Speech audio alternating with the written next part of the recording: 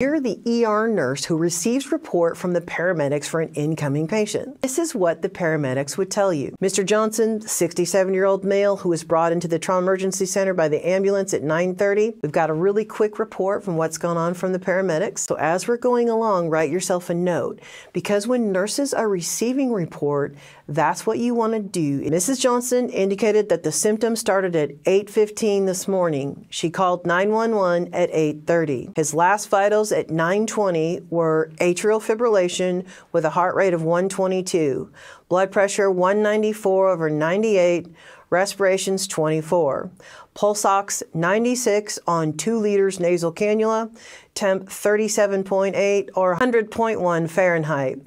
Right-sided weakness of arm and leg continue. As an ER nurse, as you're receiving all this information, you're already categorizing as normal, abnormal, high, or low.